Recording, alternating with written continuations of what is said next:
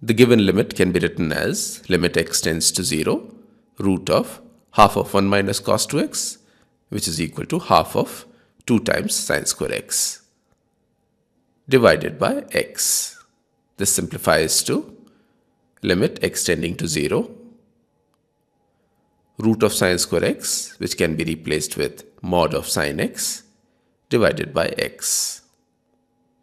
Now the limit of mod of sin x upon x as x tends to 0 from the positive side is equal to the limit as x tends to 0 from the positive side of sin x upon x, because mod sin x is equal to sin x since x is positive, and the value of this limit is equal to 1.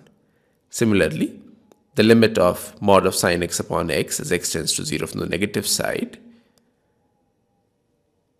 we start by replacing x with minus h.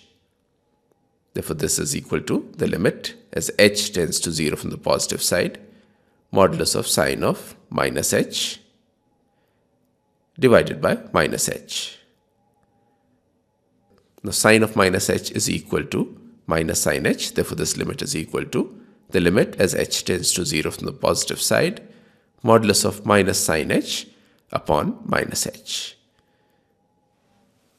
This is equal to the limit as h tends to 0 from the positive side, modulus of sine h upon minus h.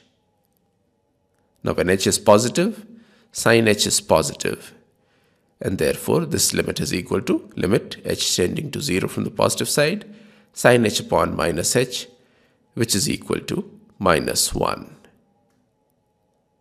Therefore, the limit as x tends to 0 from the positive side, modulus of sine x upon x, is not equal to the limit as x tends to 0 from the negative side of modulus of sine x upon x. Therefore, the given limit does not exist.